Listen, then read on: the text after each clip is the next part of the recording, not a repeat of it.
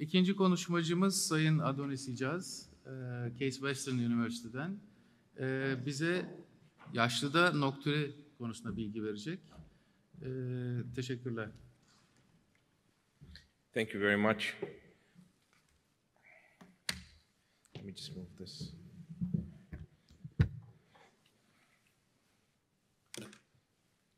Good morning, everybody.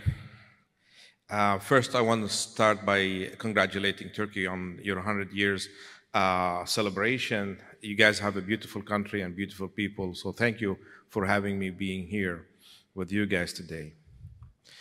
I'm tasked to talk about nocturia in elderly. So nocturia in 2002 was defined by the ICS as the need to void one or more times during sleep, with each void preceded or followed by sleep. But not all nocturia are symptomatic. Studies have shown that when nocturia is more than 2 times, it becomes associated with serious consequences to the patient and bothersome to the patient. What is the impact of nocturia? As you well know, it's associated with reduced health-related quality of life, mood disturbance, especially the stress, depression, reduced productivity at work, poorer overall health, and people sometimes say that it can impact the pathophysiology of health, hypertension, diabetes, increased falls and fracture, in addition to the financial consequence of falls management. Epidemiologically, in a big study by Bosch and Weiss, reviewing the 43 epidemiological studies, it has shown that nocturia in the men in the age of 20 or 40 was around 2 to 17%. In women in the age of 20 to 40, it was 4 to 18%. And the prevalence goes up with age. So in the men and women in their 70s to 80s, it goes up to 79 to 59% and 28 to 62%. Now, this is a busy slide, but I want you to focus on the this side of the slide. In order to evaluate nocturia, if you conceptually think about it as 4 categories, then it would be easy to link, do the differential.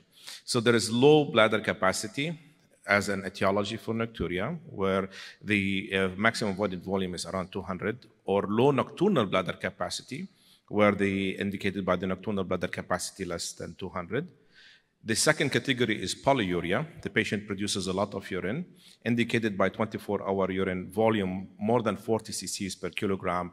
In a person who's 70 kilograms, it's around more than 2.8 liters of urine production.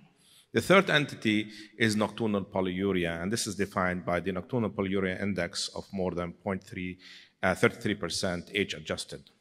Now, and there is a mixed etiology, a combination of the 3 above. Now, what is nocturnal polyuria? And nocturnal polyuria was defined by the ICS as in the patient who have normal 24-hour urine production, it's usually nocturnal polyuria is defined when the nocturnal polyuria index is more than 0.33. Another definition, there are multiple other definitions, but one of the commonly adapted also definition is nocturnal urine production or urine output more than 90 cc's per hour. So obviously, as physicians who care for patients with nocturia, you have to take history about fluid consumption, alcohol, caffeine, urinary symptoms, and that's what we do as urologists. Sleeping habits, sometimes it's outside our comfort zone, but we should start asking about sleeping habits in patients who come with nocturia. General medical history, obviously we want to ask about diabetes, congestive heart failure, chronic renal insufficiency, hypertension. And it's important to review what are the medications that can impact nocturia, like calcium channel blockers, diuretics, and lithium. Now, before I present this algorithm that was developed by Weiss, how many of you guys do a voiding diarrhea on your patients when you see them with nocturia? That's great. And this is what I expect in a group of people who are specialized. When I ask my general urology group, who do lots of oncology and other types of reconstruction, the amount of people who obtain a voiding frequency chart is way less than this. But essentially, central to the diagnosis of nocturia is to obtain a frequency volume chart. And based on the frequency volume chart, you can develop this 4 category of diagnosis. So low bladder capacity, nocturnal polyuria, polyuria, and mixed in etiology. And when you make a diagnosis of low bladder capacity, then this is urological disorders, and you follow, this is what we do best. We evaluate BPH, overactive bladder, and we treat them. In nocturnal polyuria, that's when we go outside our comfort zone. So if we diagnose nocturnal polyuria, personally, I send my patients to a sleep study, and I refer them to sleep medicine, because there is evidence that if you treat them, they will improve. Obviously, we communicated to the primary care physician so that they evaluate them for congestive heart failure, for diabetes, and we will make sure that they don't have peripheral edema. Now, if the patient has polyuria, more than 40 cc's per kilogram, then you want to know what is the underlying cause. So it is, and here personally, I don't do this myself, but I send the patient to a nephrologist, let the nephrologist manage this.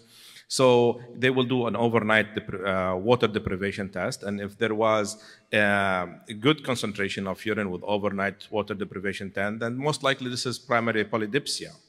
If the patient could not concentrate the urine with overnight water deprivation test, then you think about a renal concentration capacity test. So if the patient has normal renal concentration, so most likely the problem is central, like central diabetes insipidus, and if they have an abnormal renal concentration per capacity, then the problem is in a nephrogenic level, whether it is chronic renal failure or lithium or other medication intake. And mixed is a mix of all. So I think this is a nice algorithm, nice slide to keep it in your practice. There are other ways to look at nocturia. This is another way to present nocturia, but I'm not going to bother you with this, but essentially it allows you to look into how to treat the different etiology of nocturia. Central, it seems to me from reviewing this literature and from my practice, central to the management of nocturia is behavioral lifestyle changes, and we'll talk more about it. And then you address the underlying etiology based on your evaluation algorithm that you saw above. Now, lifestyle and behavior modification include minimizing fluid intake at least 2 hours before bed, particularly caffeine and alcohol, restricting total fluid intake to less than 2 liters per day, emptying the bladder before going to bed. This is an important point, barrier-free access to toilet or toilet chair. And this is essentially to decrease the risk of falls and fracture. Increasing the exercise and fitness level, reducing dietary salt, weight loss is overweight and obese.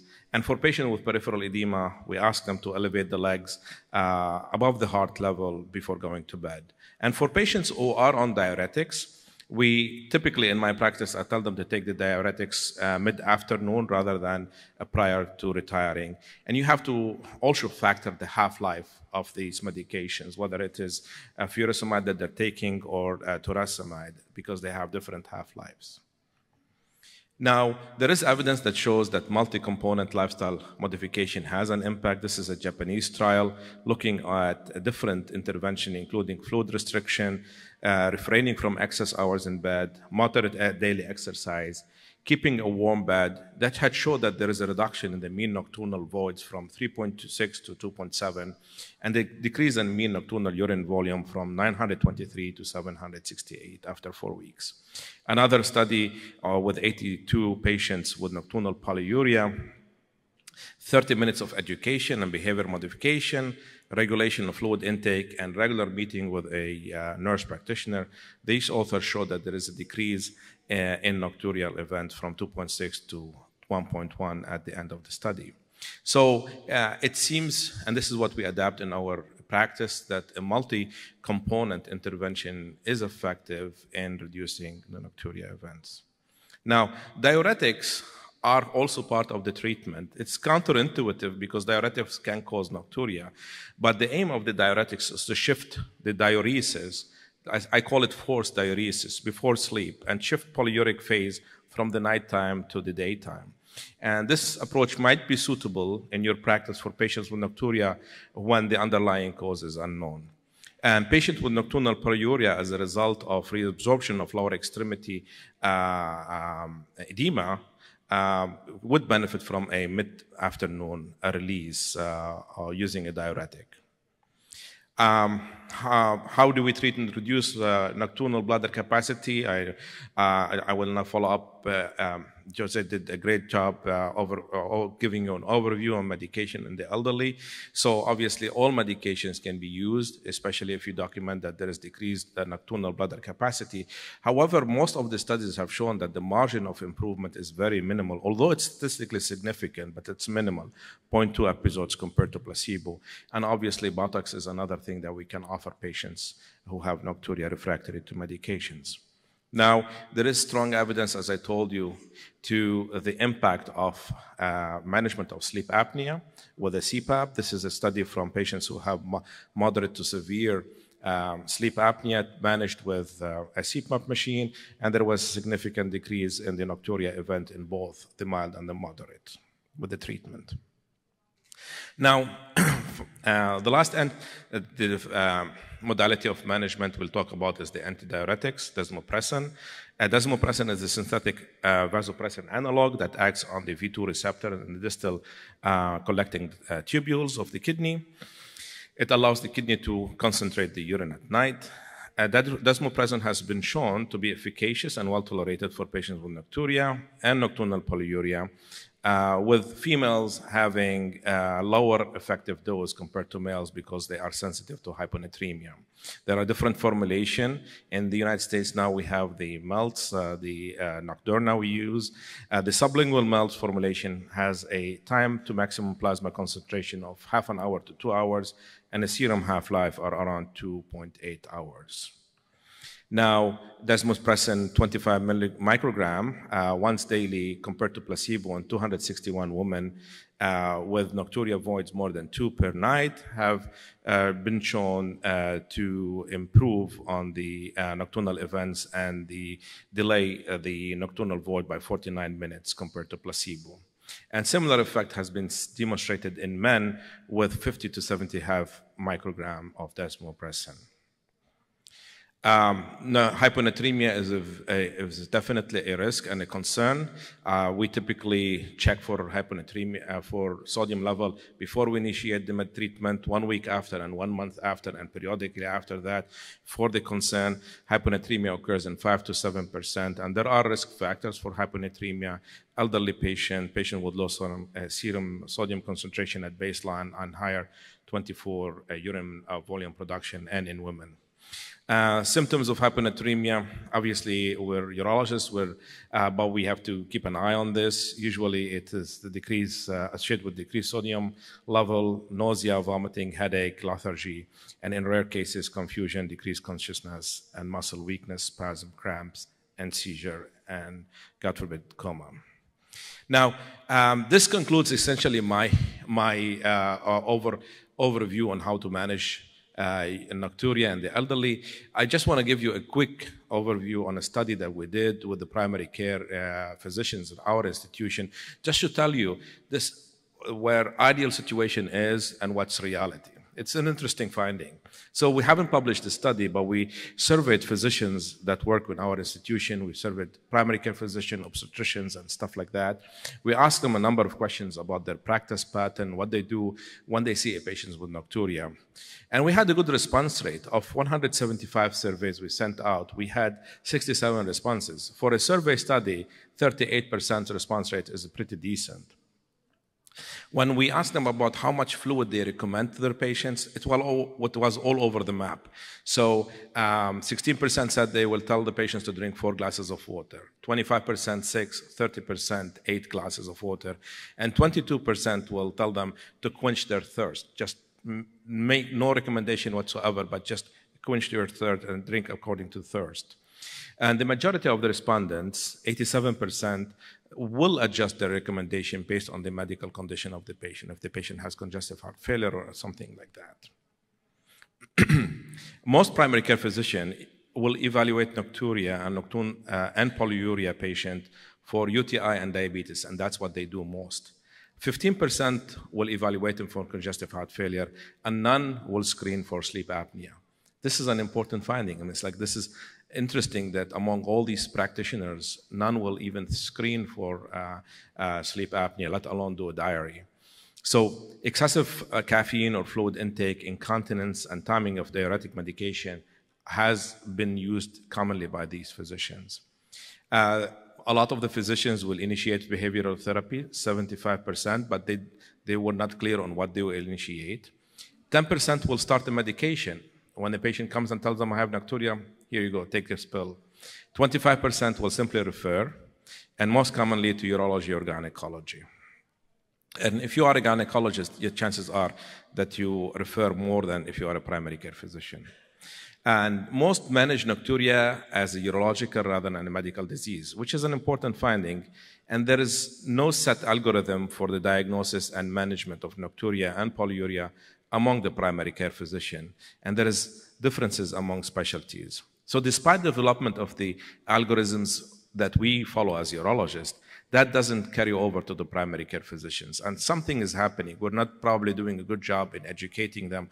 And I agree with Jose that collaborating with the primary care physicians is an extremely important task that we have on our shoulders to help our patients improve on their care of nocturia. Finally, I would like to thank these two guys. Alker was my co-fellow when I was at the Cleveland Clinic back in the days, over 20 years ago. And Ali joined us last year for a year with our research team. And this is how it started for me coming here. But since I've been here, I've met a number of amazing people that I hopefully will call friends in the future. So thank you guys for having me. It has been a pleasure.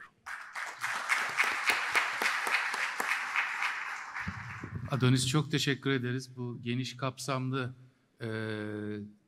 nokturi konusundaki bilgiler için. Soru sormak isteyen varsa alalım. Çok güzel konuşma için teşekkür ederiz. Konuşmanızda da zaten bahsettiniz ama tekrar bir sormak istiyorum. Doğru ve en iyi tedavi vermek için nokturi konusunda mesane günlüğü olmazsa olmaz mıdır? Yani mesane günlüğü doldurmadığımız bir hastada doğru tedavi, doğru nokturi tedavi vermek imkansızdır. Sizce doğru bir cümle midir? I 100% agree with you. 100%. And if I didn't stress it enough, I want to highlight it again. Having a diary is central to the diagnosis of nocturia. And the whole algorithm which I showed you is really based on the diary evaluation and interpretation. So whenever I see my patients in my clinic with lower urinary tract symptom, whether it's nocturia, overactive bladder, or any lower urinary tract symptoms, we have on discharge, we give a printed diary to the patient, and we give them hats actually and a bag so that they can. And I'll have my nurse go in and explain to the patient how to do the diary. Because I think it's instrumental for us to understand what's going on. So I agree with you 100%. Adonis, bu hasta grubunda aslında hastanın kendisi dışında çok önemli etkilenen bir de bakım verenler. Bu bakım verenlere hastalarının durumu, ondan sonra yaklaşımı konusunda bir eğitim veriyor musunuz? Bunu nasıl gerçekleştiriyorsunuz? Neler söylemek lazım? So I think we're not doing a great job educating the caregiver. And let me tell you, if I'm allowed, we currently are conducting a big study in our center, sponsored by the Agency for Health Research and Quality, called the Empower Study. And the Empower Study, we got funded by agency to improve on the diagnosis and treatment of urinary incontinence in the primary care setting. And we had created a multi-level intervention. Core to that intervention was educating primary care physicians about the management of urinary incontinence. So we have what we call master classes. And these master classes are 8 sessions where we're talking about evaluation, treatment, physical therapy, medication, surgical. And the uptake, the amount of physicians who are signing up for these sessions that we have for free for them, and we provide them lunch, is not as we expect it to be. And the problem we have in the United States, I don't know if it's the same here in Turkey, is that these primary care physicians are so stressed to deal with multiple things with limited amount of time that when the patient reach out to them with an issue of bladder dysfunction or incontinence or nocturia, they, unfortunately, a lot of them ignore the problem or just set it to the side. So, but we continue to educate. It's on us to keep the education, and actually we're trying as a group, based on this Empower study, to go to the family physician meetings and create these master classes in the United States. So we're hopeful that we can move this forward in the future. Aslında ben biraz da aile bireyi eğitimi konusunda soruyu sormuştum. Yani primary care physician dışında. Do you advocate the family caregivers? Typically, if the patient definitely comes with a primary like caregiver, like a daughter or a son or a son-in-law or a daughter-in-law, we definitely engage them in this education about what is the impact of management with behavioral therapy, especially because these are partners. They help us enforce these changes that we want. Just a short comment about education and nocturia.